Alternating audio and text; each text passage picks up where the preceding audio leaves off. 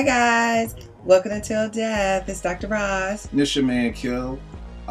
Today, one of my favorite movies. Again, Who's your favorite comedian? Shout out to all our new followers. Thank you for all the page views and the questions and everything. We gotta keep shouting out WHUR. Oh yes, that helped out. Yes, thank you WHUR and HUR Voices. Right. The Sirius Radio. Channel 41, they need subscribers. 141. 141. 141. Right. 141, they need subscribers, so y'all need to subscribe. It's the first historically black college and university that's on XM Radio. I think so, yes. Yeah, so definitely 141. Which is awesome. Yeah, so we got to support that. So go on, subscribe, all that good stuff. And that's Howard University's radio station. Right. One of my favorite comedians, well, my favorite comedian is Chris Rock.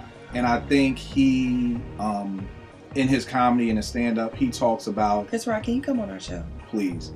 Jeez. Talks about marriage, and even though it's in joking, it's 100% true. And one of my favorite movies is I Think I Love My Wife. Now... Pray tell, why might I ask? I know a lot of women who hate this movie.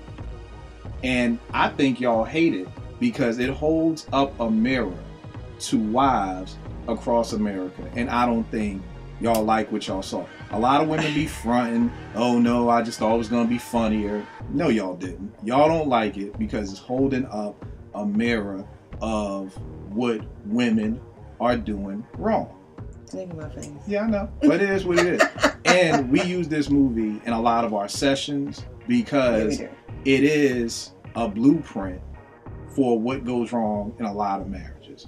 So I'm going to be taking a couple of webcasts to be able to chop it up about things that I saw in watching the movie, me and Roz watching it, and understanding these are where some things went wrong in the movie. So first of all, let me say, I don't hate the movie. I thought the movie was interesting, and I could see from the male perspective how the perspective of a wife can be viewed. What I do think is that it didn't show like the female perspective, so maybe there needs to be. I Think I Love My Wife. I know, but it didn't give her any redeeming qualities at the end. Okay. And I think it gave her redeeming qualities because he said, I have a beautiful wife. She's a great mother. She does all these things, so I think those are redeeming qualities. He didn't throw her under the bus. He didn't say my wife can't cook. She's a horrible mother. He gave her great qualities. But my number one thing from the beginning of the movie was they're not having sex. That didn't stop him though from... Hold tight. Okay. We're going to just stay in the concept here. Okay. They're not having sex. They're not having sex. Now, I thought she was crazy. I guess because I like sex. So okay.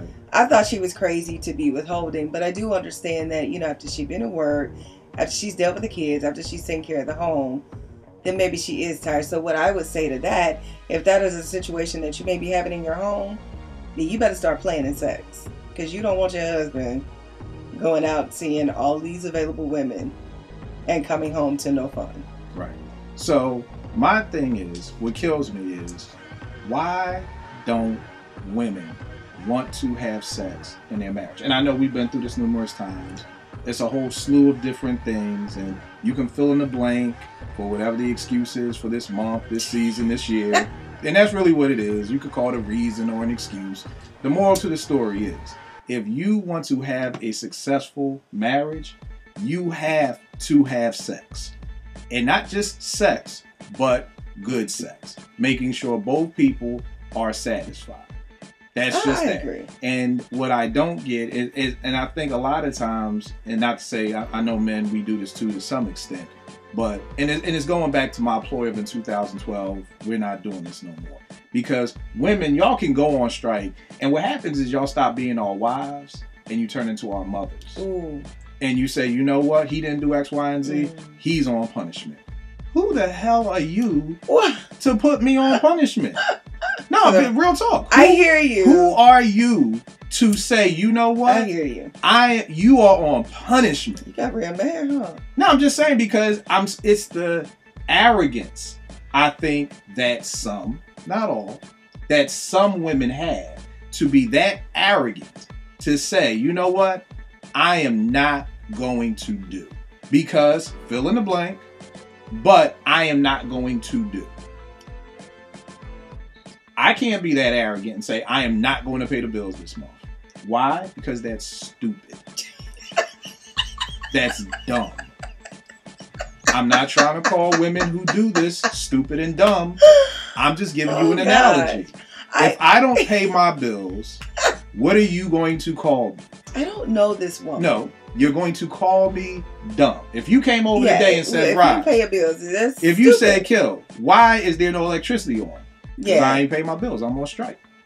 You would call me dumb because there's a consequence for not paying my bills.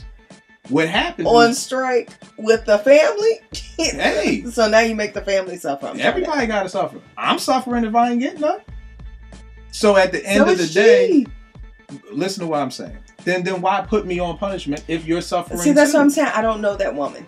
Oh, okay. Well, you don't know that woman. Yeah, I don't know. I mean, but there are women who have sex. Because think about some of the questions that we get. There are women that do that. You always telling us to have sex with him, but what if he didn't help with the laundry? And what if he didn't help with this? And what if? So it's always a what if. So it's always I'd give it to him if, but it's always another word in there with I would give it to him, but fill in the blank. With women, it's just fill in the blank with y'all because it's just fill in the blank. There may be some. All I'm saying issues that may. Then you need to talk about those issues. To not happen. All I'm saying is that the punishment factor. Yeah, I agree that with needs to stop. Yeah, there should be. It does. You are my wife, and it's the same thing for men because I'm sure some women out there who want some and they ain't getting. So this whole punishment notion of where you made me mad, so you're not getting any, and that's crazy. That's stupid. I agree. That's crazy. Dumb. And then you're gonna turn around and be like, well, why do you have sex with her? That's even a dumber question. Yeah. Like I don't, because I'm gonna get the emails. Why you calling women dumb? But I'm just saying. No, I think you said the question's dumb. Yeah, right. I said the question's dumb. Not y'all are dumb. Yeah, but that's what it is. Dumb. These are dumb questions. You know, that's like saying, well, I didn't cook you dinner. Why'd you go to Chick-fil-A? Right. That's literally what you're saying. Right. I'm not going to cook for you. And then getting mad when he says, okay, well, I'm going to KFC. Yeah. If you don't want to cook for me, I got to eat somewhere. I got to eat somehow. And the thing is that women, you know, like Chris Rock said, you know your man. You know you have a freaky, I need a blowjob every 20 minutes husband. Yeah, sorry, head, blowjob, whatever. Oral sex. Every 20 minutes. Sorry, Mom. You can't not get this dude no oral sex for 2 months and expect him to see straight.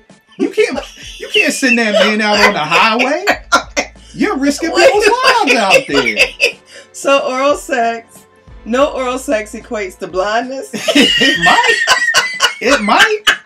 You risking people's lives out there being selfish because he did something to you because he ain't want to listen to your story. Really? Now Really blindness? It can. It can lead to blurred vision. I get your point, though. I see what... All I'm saying is, I see what you're trying to say. You know your man. You know what your man needs. So at the end of the day, you can feed your man, or someone else can feed your man. And even in the movie, Chris Rock went on to say, I don't know how my wife doesn't have sex with me, but then sends me out into this world with all these other beautiful women.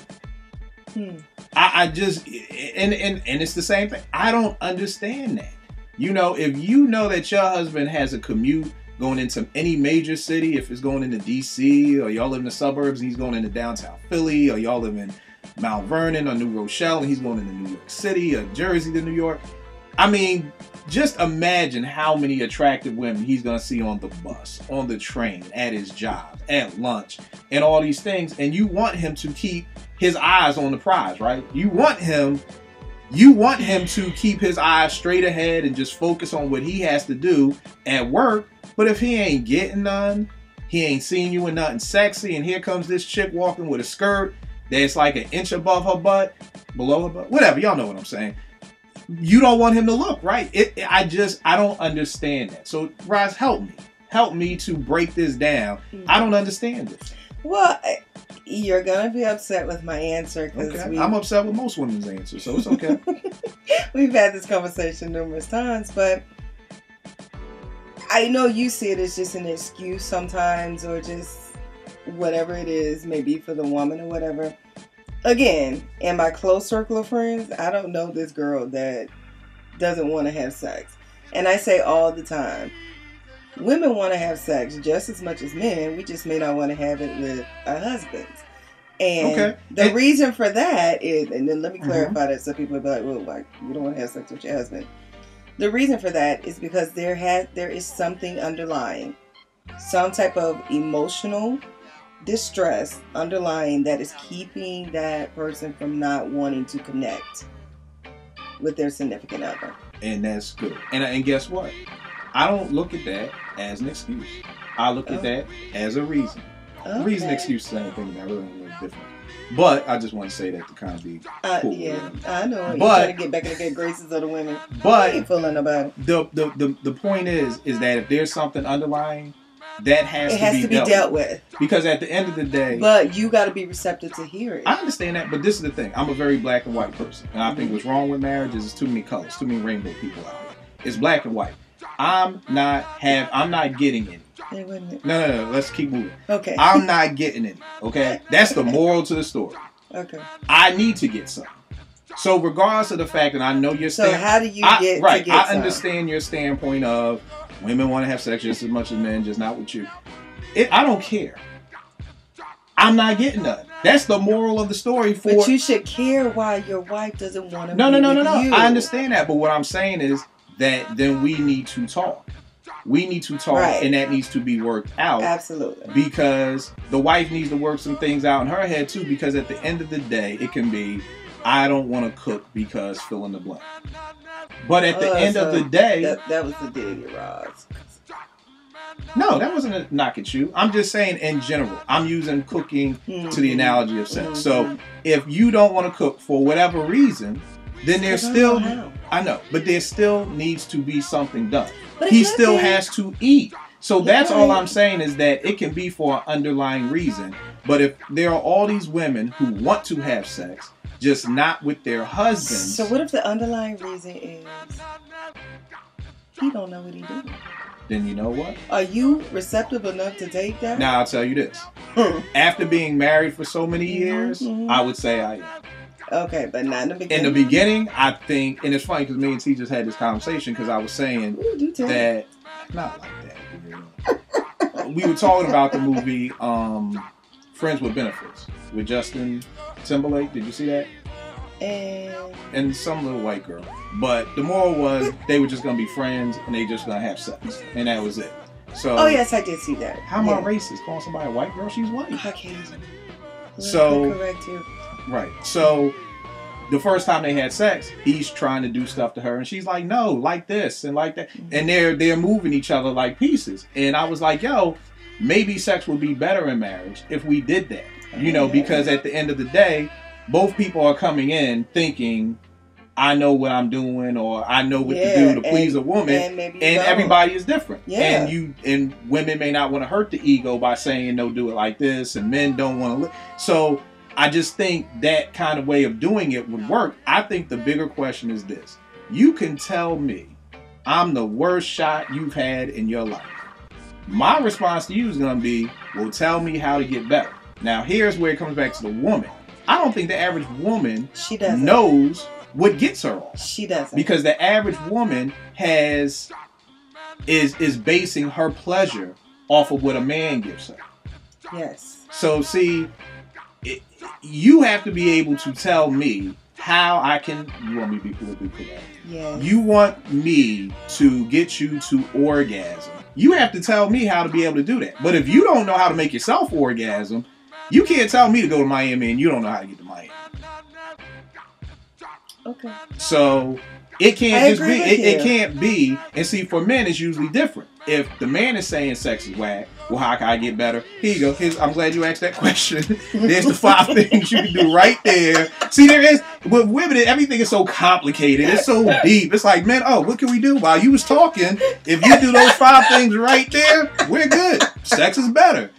But for y'all, then now y'all got to go in the room and get some toys and try to figure yourselves out, which could take forever. That's true, but you can't fault us for that. No, I'm not. No, I'm not. I'm not faulting you for that. And I think you should, but I think you should participate in the process. I agree too. I agree because it's true. Women, I mean, at a young age, we hear, "Don't let anyone see your butterfly, your pocketbook, or whatever name that we have for our vagina," and you spend a good portion of your life, you know, keeping it private. And so most women don't even know what their vaginas look like. Even if you would jump off and you've been banging dudes for days, yeah, you may not have even been enjoying the sex. Came. So at the end of the day, you know, and for most men... And here's the truth. A woman can give herself an orgasm much quicker than a man can. Okay. And see, at the end of the day... But it's very hard to tell you how because... Well, you got less in on. Look, it's different equipment. Well, then we need to get some equipment and get to work. All I'm saying is, at the end of the day, these are conversations that need to be had. Yeah. But at the end of the day, you can't tell me I'm the worst husband ever and not tell me how I can get better. That's throwing me under the bus. I can't tell you you're the worst wife. Well, what can I do better? I don't know. You know. It's my job to know. If I'm gonna throw the stone at you and tell you you're not up to par, the least I can do is be able to tell you some guidelines. Yeah, you know, this is what this is how you can make it better. So I'm glad you asked, because when we come back, I'm gonna tell you brothers how to make it better. Oh my God. Don't be like that. And again, all of this is based off of Chris Rock's I Think I Love My Wife. We were talking about why the wife didn't want to have sex. We don't know why, but in the movie, she just didn't want to have sex. I'm going to speculate why.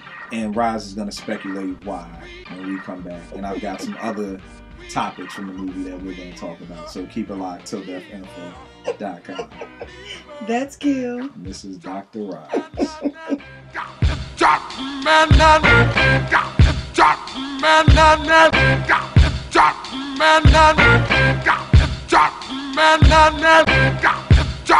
Man,